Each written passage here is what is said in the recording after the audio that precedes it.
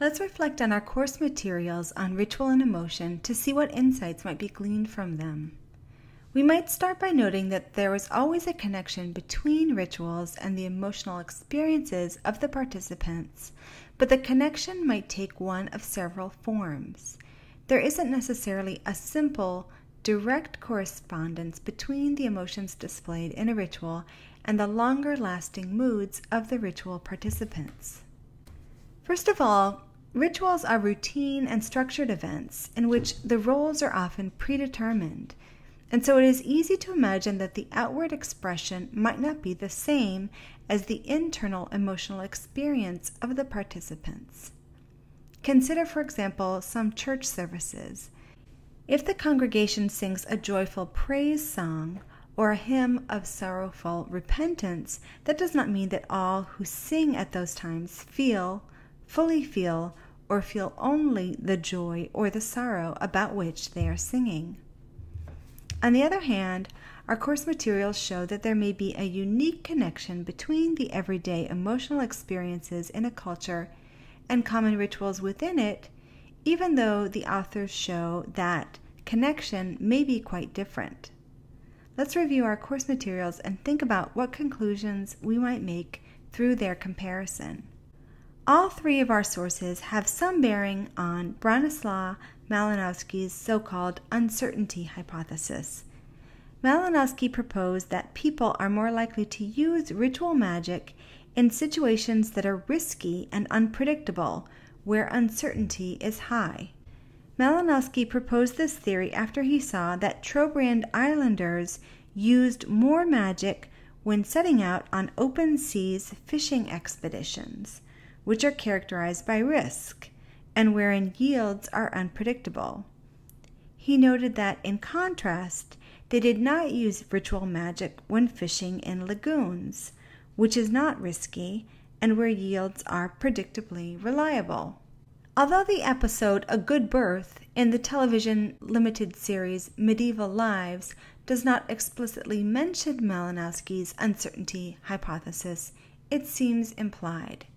We see that during the medieval period in England, prior to the advent of modern medicine, birth was fraught with risk, both for the child and the mother. Rates of miscarriage, stillbirth, infant mortality, death, and maternal mortality were high. In these situations of uncertainty and risk, ritual magic abounded.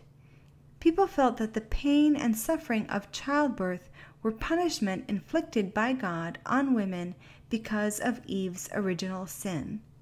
Consequently, childbirth was surrounded by shame as well as danger. Women sought the aid and relief of the saints, notably St. Thomas Becket and St. Margaret. Birthing chambers were filled with holy relics, and childbirth was accompanied by chanting of prayers and the use of magical charms, such as parchment amulets and girdles and holy water. A successful birth was often followed up by a pilgrimage to the saint's shrine to give thanks. The episode explores the deep irony that accompanied King Henry VIII's reformation of the Church.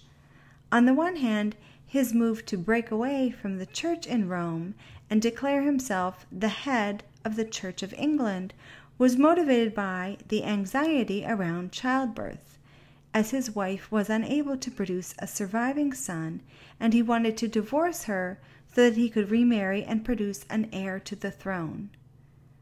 On the other hand, the Reformation ended up heightening the anxiety around childbirth for all English women.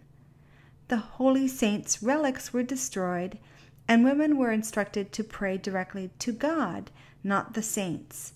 Birthing rooms were stripped of magic that helped women cope with the risks and uncertainty of childbirth. Our second source engages directly with Malinowski's uncertainty hypothesis. Richard Sosis and W. Penn Handwerker analyze whether reciting psalms reduced anxiety levels for Jewish women in Israel during the 2006 Lebanon War. The researchers wondered whether religious action can relieve all kinds of anxieties in all kinds of situations. They tested Malinowski's hypothesis by examining levels of stress among two different groups of women from the northern town of Tzfat, those who remained in Tzfat and who were therefore worried about a Hezbollah rocket hitting their houses, and those who relocated to central Israel during the war and faced logistical stresses related to relocation, including sleeping in tight quarters, not having access to their belongings, and worrying about how to keep their children occupied. The first group met Malinowski's criterion of living in risky and unpredictable conditions. The second group faced anxiety, but their stresses were things that they could address through instrumental, pragmatic actions, not only through ritual magic. In accordance with Malinowski's theory, those who faced risk and unpredictability experienced a reduction in anxiety if they recited psalms, whereas those whose stressors could be relieved by instrumental action didn't experience the reduction in stress.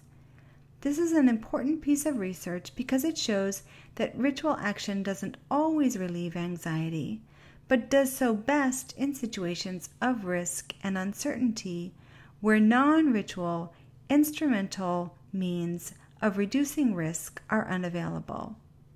Finally, moving on to Fiji, our third source doesn't mention Malinowski's work explicitly, but the relevance is clear. In this case, the Fijian chain prayers, ironically, intensify the sense of risk and anxiety. British missionaries introduced Methodist Christianity to Fiji in the 19th century, and today a variety of Christian denominations are found in Fiji, although the Christian practices are inflected with Fijian cultural concepts and phrases. One of the most significant cultural changes introduced through British colonialism was the demonization of the ancestors. In pre-colonial Fiji, the ancestors were the benevolent spirits of the deceased who watched over and protected their descendants. The missionaries, however, introduced the notion that the ancestral spirits were really demons, who would, if angered, send curses, which would be manifest in, as he says on page 8, quote, sickness, poverty, lack of education, difficulty getting married or having children, and general failure to prosper, end quote. In addition to demonizing the ancestors, British colonialism also upended Fijian culture by replacing the chiefdoms with the national government. As Tomlinson notes, in Fiji today there is a general sense of powerlessness, a feeling that in the past, people, ancestors, leaders, families, and land claims were all stronger. Now, hazards from the past, powerful, malevolent, ancestral demons, are believed to loom over and threaten the safety and prosperity of people who perceive themselves to be powerless.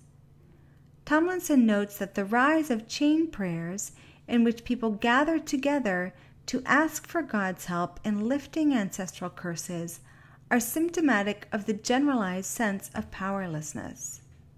Although the chain prayers offer a bit of psychic relief at the time, by invoking a menacing presence from the past and appealing to an almighty God, the chain prayers perpetuate the sense of human weakness and fearfulness, ironically ensuring the need for more chain prayers in the future.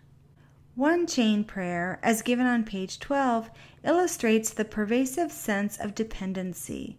Quote, please make the words of the prayers already offered efficacious.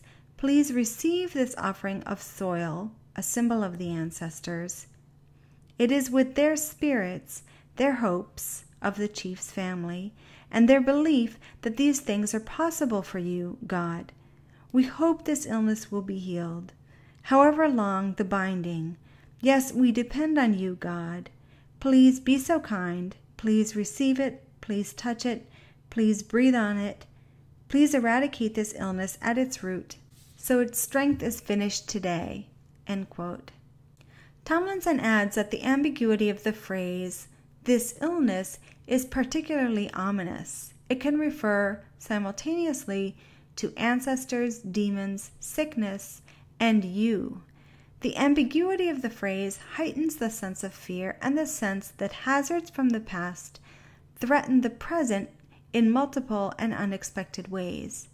In his words on page 13, quote, "The threats engaged that night will undoubtedly reappear in Tavukian discourse, identifying the dangers in society and locating their sources, for ambiguous dangers, once invoked, may slip out of people's control." End quote.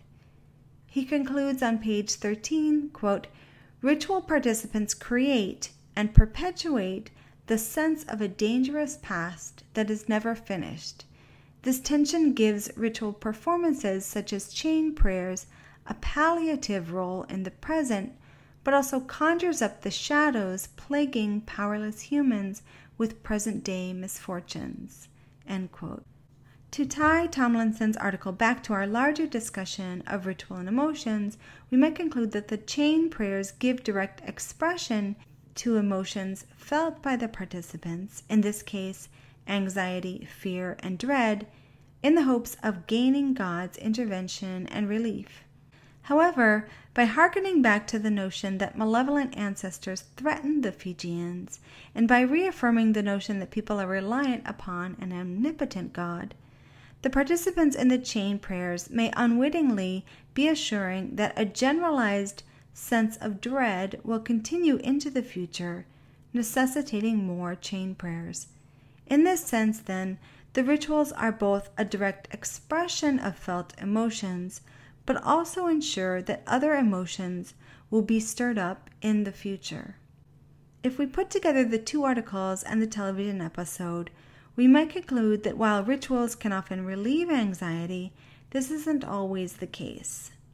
Sosis and Handwerker's article shows us that reciting psalms relieves anxiety when there are no instrumental, pragmatic means to relieve the stressor, but they do not relieve anxiety when there are other instrumental means of action.